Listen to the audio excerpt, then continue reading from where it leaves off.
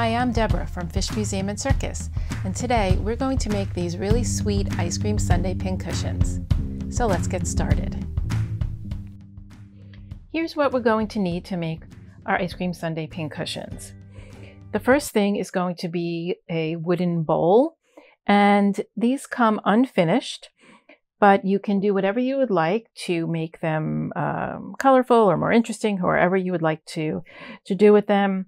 I have painted these with basic acrylic paint and in just a number of different designs to kind of reminiscent of vintage bowls. Then you're going to need some felted wool. Felted wool is actually a woven wool that is then felted through heat and moisture to make it a little bit more dense. And what's great about this felted wool is that it has a stretch that regular felt does not tend to have as much.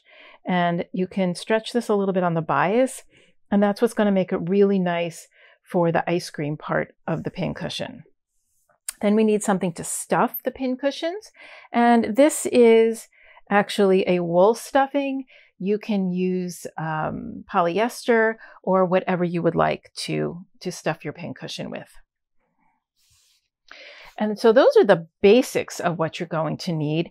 Other things may include this really nice felt, which you can use for your hot fudge. This is wool roving, which is just a finer grade of wool than the wool stuffing. This can be used for the whipped cream on the top. There is also these really nice little felt balls, which are great if you want to put a cherry, depending on what kind of ice cream you have. I have this wool embroidery floss that I use to make these little chocolate chips on the mint chocolate chip. There is this silk ribbon, which I used for the strawberries in the strawberry ice cream.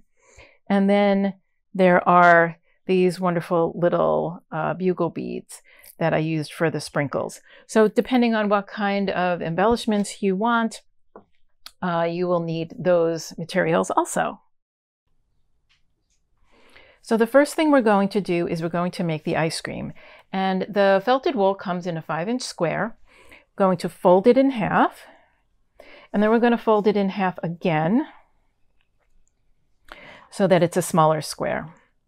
And you need to take a sharp pair of scissors, and on the open corners from here to here, this is the folded corner. So on the open corners, what we're going to do is we're going to cut an arc. And we're going to start down here and slowly go over to this other corner. And that way we get basically a circle. Then you want a needle and thread. And what I like to do for this is use a strong thread, like an upholstery thread. And you will see that when we start to stuff it, there's going to be a certain amount of tension on the thread. And so we want to make sure that it doesn't break. So a really good upholstery thread, or something a little bit thicker, is really a good thing to have. And we're going to start about 1/8 of an inch from the side and make 1/8-inch stitches. Doesn't have to be exact. We're just going to work our way around the circle, the edge of the circle.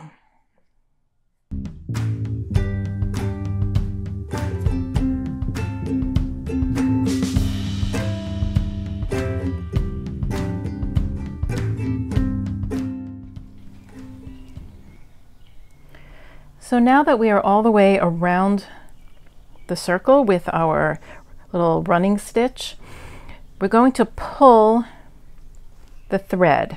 And you can see that there is a lot of tension on this thread, so that is why we need something strong like the upholstery thread.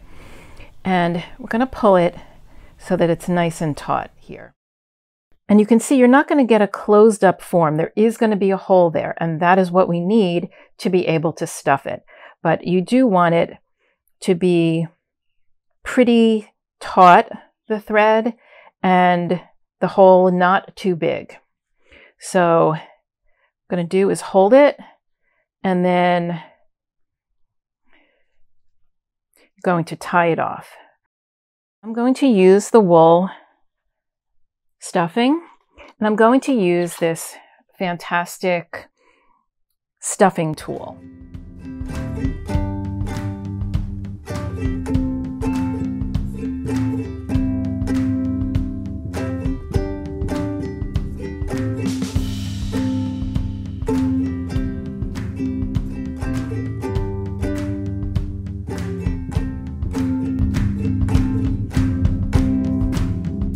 So let's make this one a strawberry with chocolate chips. I want to show you how to make the colonial knots that I used on the mint chocolate chip. So here I have the wool embroidery floss that I've doubled. And I'm going to start underneath the ice cream where it's going to be in the bowl so that you don't actually see the knot.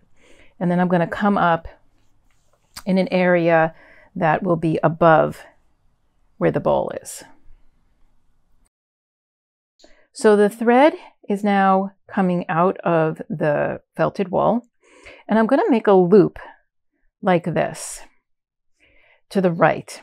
And then I'm going to take my needle and I'm going to put it over the bottom thread and under the top thread of the loop, just like this. Then I'm going to pull this and bring it back over the needle, and then put the needle into the wool and then back up to where the next one is. And I'm going to do that multiple times. Okay, so let's do it again. I have my little loop over the bottom, under the top, and wrap the thread around the needle. Then I'm going to put the needle right near where I came out, and then come back up again for the next knot, and then pull this through.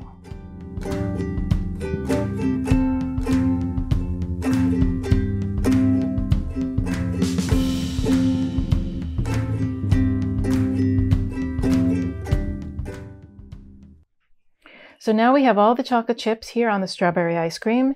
It is the same way that I did the chocolate chips on the mint ice cream, using the colonial knot. For the strawberry ice cream with the strawberries, I just used the silk ribbon just to make simple, basic stitches, just seed stitches, which are basically just like one little stitch. Now we're going to make the hot fudge. What I'm going to do is cut about a 2-inch square from the felt, somewhere around there, so that I have a smaller piece to work with. I don't have a pattern for the hot fudge because every hot fudge is going to be a little bit different, and all you need is a very kind of wavy, drippy look. So what I'm going to do is I'm going to hold my scissors, and I am moving the felt as I cut and not the scissors. And I'm just going to kind of go back and forth and make these kind of drips.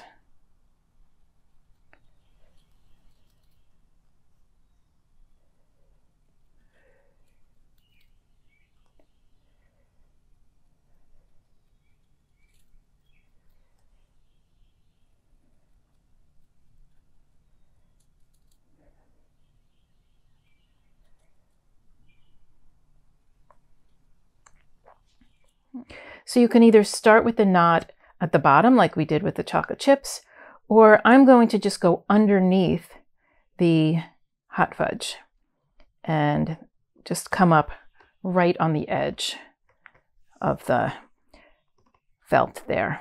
And then I'm going to go straight out into the ice cream part and then up at an angle.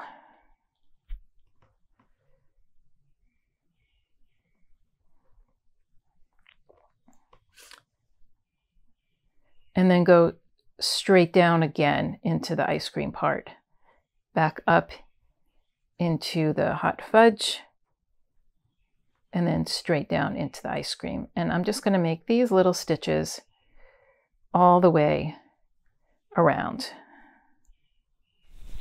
For the whipped cream, we are going to use the roving, and it's best to actually pull the roving apart rather than cut it, so you get these nice soft ends. I'm going to pull off some longer pieces like this, and depending on how much whipped cream you want, a piece like this should work fine, and I'm twisting it. And then what I'm going to do is kind of make a loose knot at the end, like this. And what that's going to be is kind of like the inside, give us a base to wrap the rest of the whipped cream around. Because the roving is so loose in construction, we're going to have to be kind of loose in our stitches. If you make them too tight, they're just going to kind of pull through. So I'm just putting the knot at the bottom and being careful not to pull the knot through, and taking a couple of securing stitches.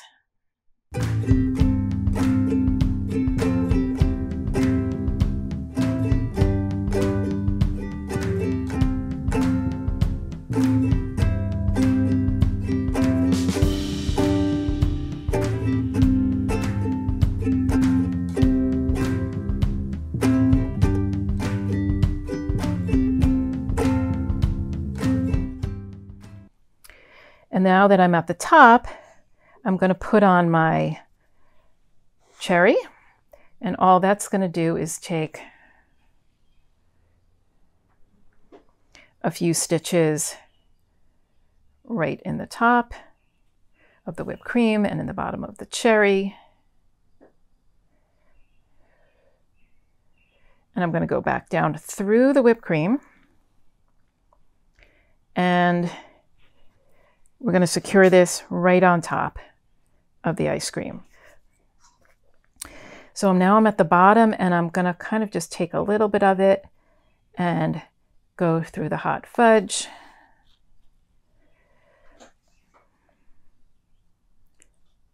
Take a little bit more.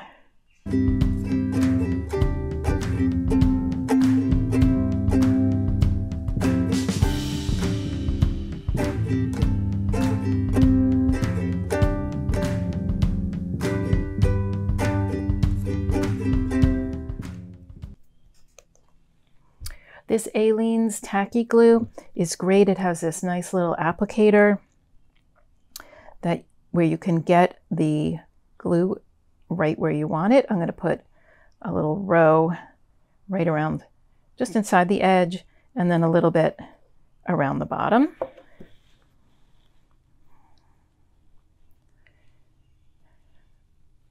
Give this a little bit of a shaping. And here it is, the ice cream sundae pincushion.